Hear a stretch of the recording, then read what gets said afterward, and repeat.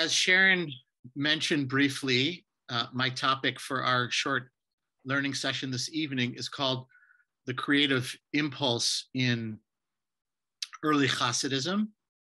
And I want to focus on one Hasidic master and one teaching from that one Hasidic master. So this is just a taste, if you will, of the many possible interpretive dimensions of Hasidism. But before I go any further, just so that we're starting on the same footing, I want to just say that Hasidism, as several of you probably know, was and continues to be a great mystical revival movement, a popular revival movement that started in Eastern Europe, in Ukraine.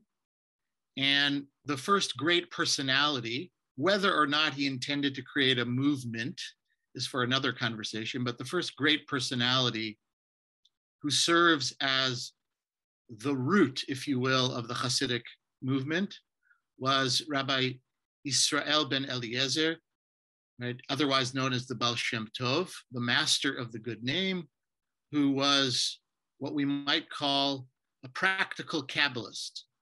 That is, a mystical master that was an adept in the use of divine names, of amulets, of herbs, a whole variety of different techniques for healing of mind and body. And the thinker that we're going to explore briefly is the grandson of the Ba'al Shem Tov, the grandson of the Ba'al Shem Tov, whose name was Rabbi Moshe Hayim Efrayim of Sudilkov.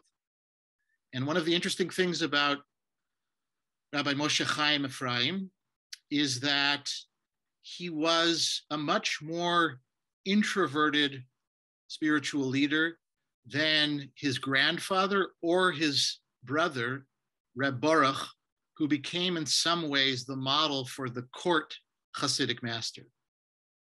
Unlike those two individuals, this Rebbe, this spiritual master, oftentimes simply called the Degel, because that was the name of his book, Degel Mahaneh Efrayim, a play on his name Ephraim, and a quotation from the Torah. He was known as a more retiring, scholarly educator and pastoral presence. He began his career outside of his grandfather's hometown, Mezebej, but returned there to live there. So he spent the last 15 years in Mezebej, where he believed that part of his mission was to take up the legacy in his own particular way of his grandfather, while his brother established a court. Their nephew, as some of you may know, was the famous Rabbi Nachman of Bratslav, the great-grandson of the Ba'al Shem Tov. So we're dealing here with a person who in Hasidic parlance we would describe as an individual with great yichus, right, with great family lineage. And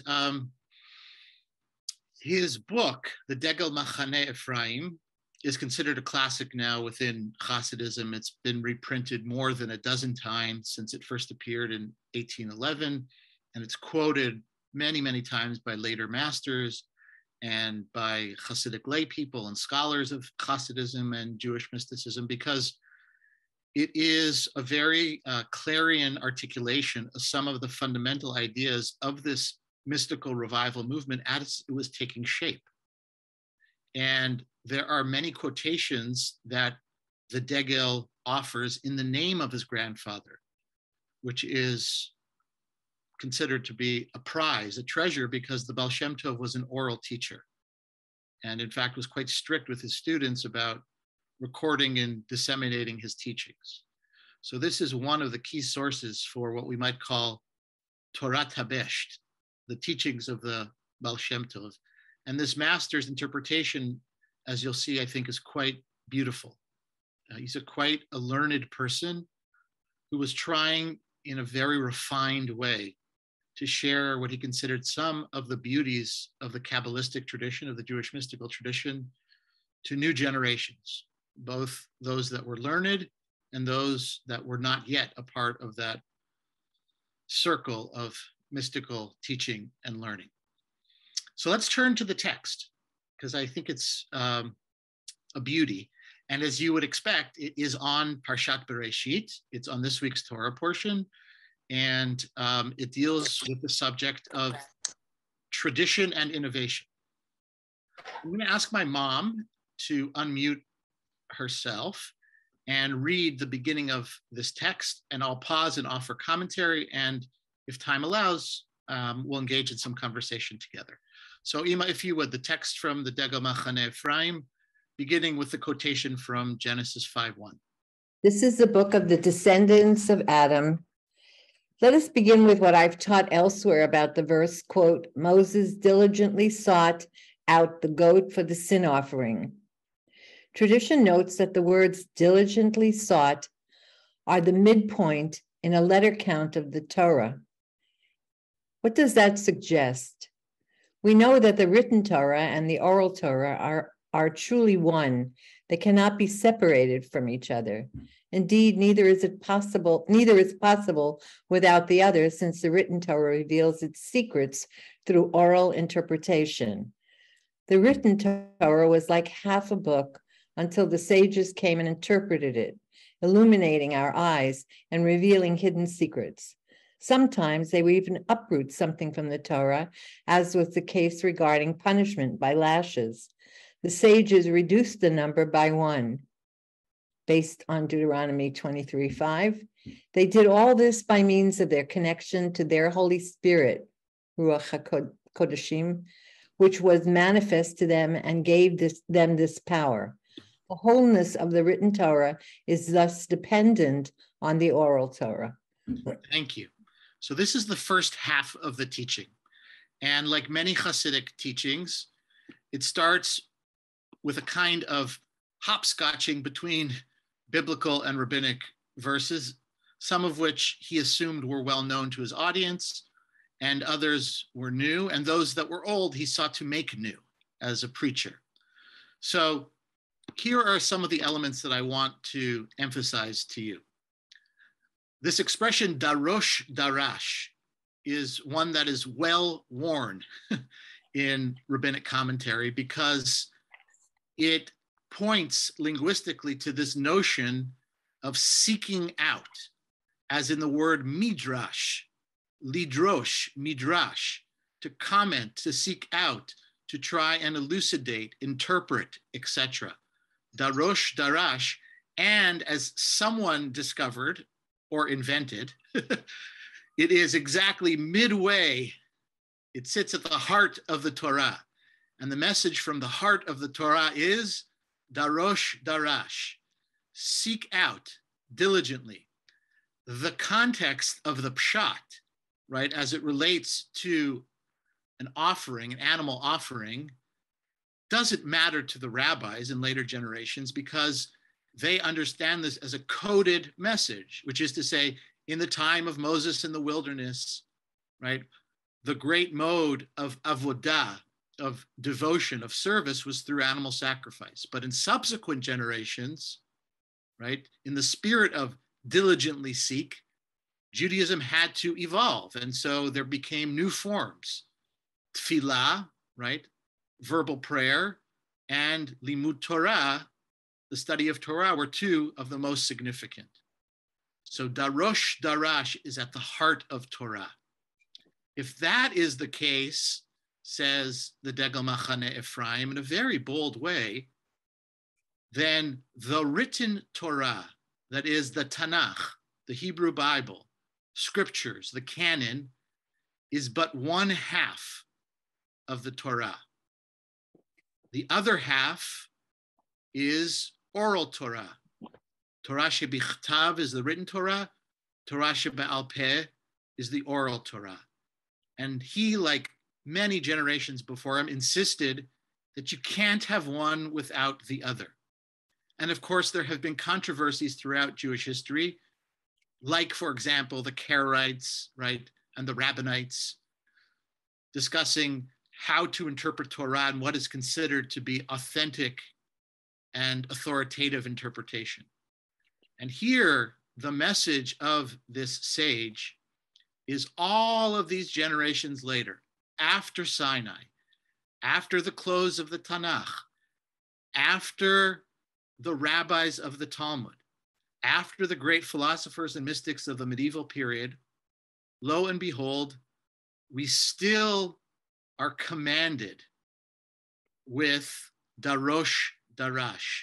You must continue to turn it and turn it again.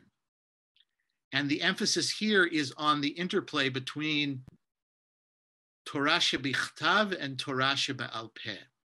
Now, one of the interesting things that he's going to do is ask rhetorically about the secrets, because he comes from a mystical tradition in which Kabbalah is understood as the esoteric inner chamber of the interpretive palace of interpretation. So he's interested in the multiple meanings that are present in every letter, word, and phrase. So if, for example, from the letter bet, as Sharon said, you can derive many meanings, and from the expression darosh darash, you can find many meanings, what is he going to do with our verse? With this is the book of the descendants of Adam. You'll see what he's going to do, in his play momentarily. He says quite clearly in the spirit of mystics that the ability to interpret and to interpret meaningfully in one's time and place is, in fact, an extension of the prophetic spirit. It's called Ruach HaKodesh.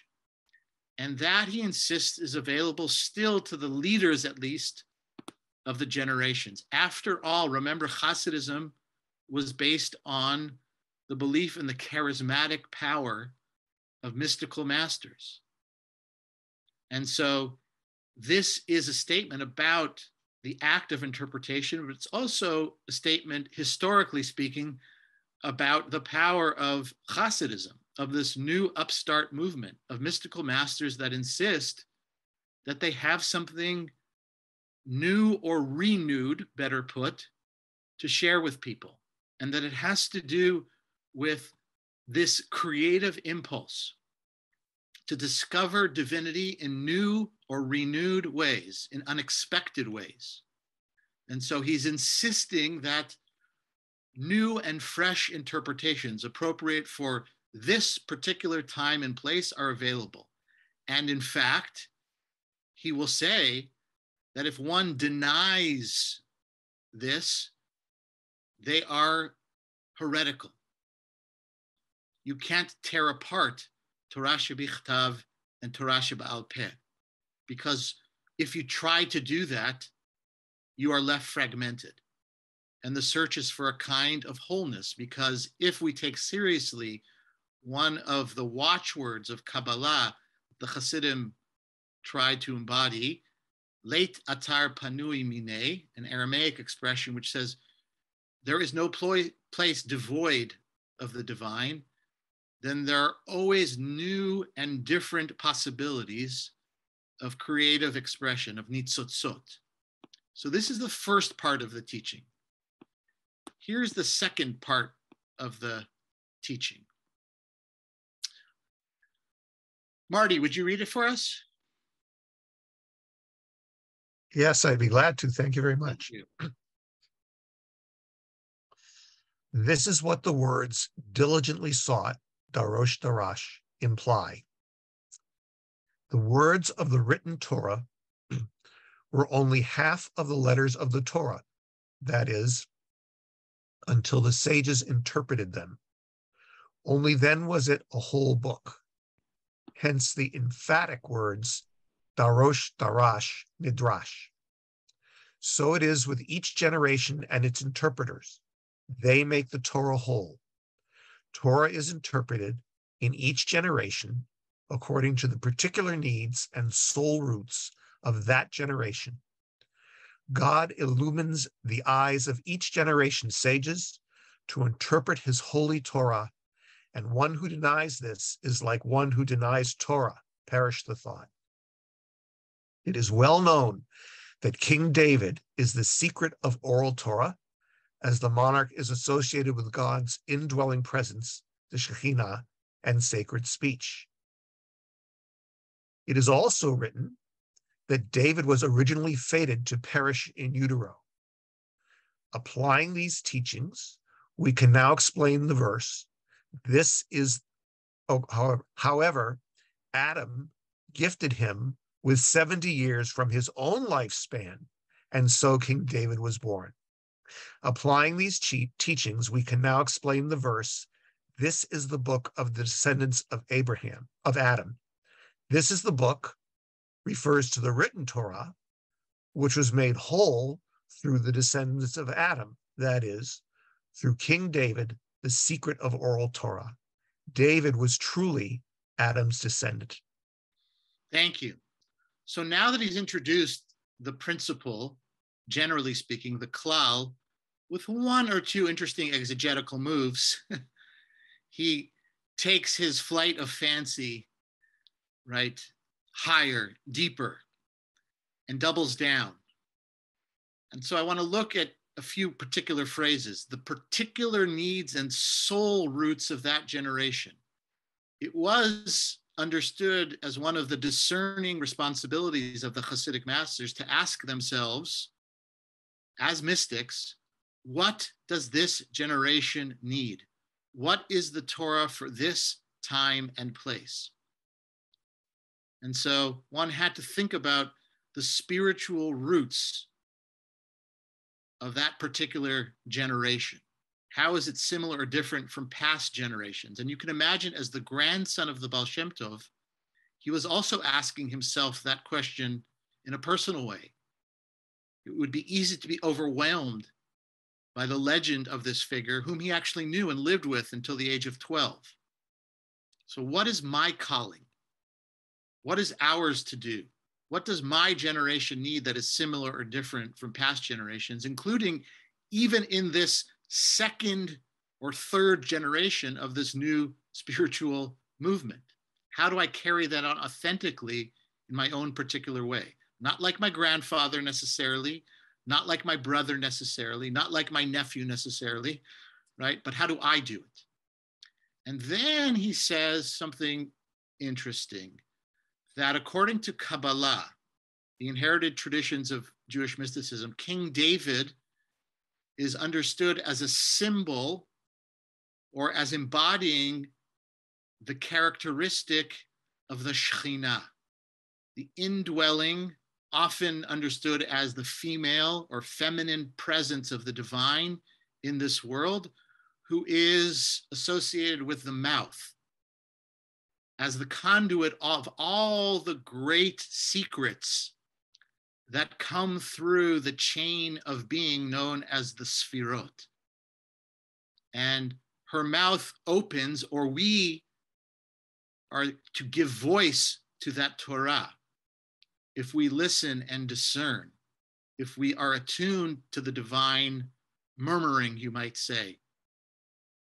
And of course, too, the Kabbalists were not shy or coy when it came to erotic imagery. So the mouth is also, right, a symbol related to the vagina and to the uterus and to the life-giving power of Torah. And then from there, we go to this midrash. You see the associations here about King David, whose lifespan, say the rabbis, was supposed to be 1,000 years, but he only lived, Nebuch, 930 years. And the reason for that is because he gifted Adam, who he understood, right, in a kind of prophetic manner, was to die in utero. So Adam was supposed to live 1,000 years. King David was supposed to die in utero. Adam bequeaths to King David 70 years of life. 70 years, of course, relates to the fullness of the interpretive possibilities, right? It's one of those numbers that the rabbis love, as in Shivim Panim La Torah, 70 faces or expressions of Torah. David is malchut, David is kingship, David is Shekhinah, the indwelling presence of the divine. David is the one that understands how to give articulation to all that has come before it, because among other things, David is the great poet, David is the great musician, David is, right, a new and different kind of model. Understood, of course, selectively, right, romantically, through the eyes of mystics throughout the generations. So what does it mean ultimately that David is the descendant of Adam? Well, here is a summary as I understand this piece in this limited time. Written Torah, right, constitutes half the Torah. Oral Torah is the other half, and it is not only the imperative, but the responsibility of Torah scholars in every generation. To deny, right, the life-giving power of this interpretive process is to commit heresy. And sages in every generation have to discern what are the needs and the nature of that generation. Darosh, darash, right? We have to look at every letter, word, phrase, sentence, and ask ourselves, how could this be a source of meaning here and now? Using the building blocks, of course, of the past, but seeking to answer that question in our context. So what does it mean? This is the book of the descendants of Adam. Adam, right, the primordial person who represents the primordial wisdom of the fullness of God's hokhmah or wisdom, Torah in its totality, gives birth to generations, one after the next, who, if they are like King David, have the courage and the poetic sensibility to offer new and different meanings. So that is what it means ultimately to be among the generations. We too are like King David, the offspring, because we're giving voice to Shekhinah, which is ever present, but that is awaiting our intimate engagement with her in this process.